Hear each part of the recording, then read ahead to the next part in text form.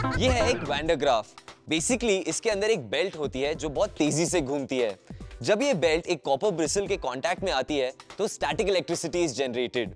ये ड्रम एक कंटेनर की तरह एक्ट करता है जो सारे पॉजिटिव चार्ज को अक्यूमुलेट कर लेता है। तो कोई बॉडी अगर इसके पास आती है, because negative is attracted to positive, heat is generated and this creates sparks.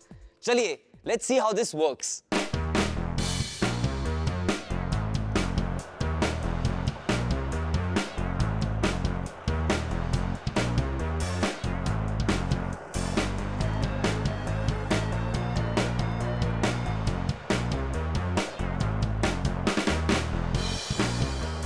ये एक बॉल बेयरिंग। इसका असली मजा डिम लाइट्स में आएगा। सो लाइट्स ऑफ प्लीज।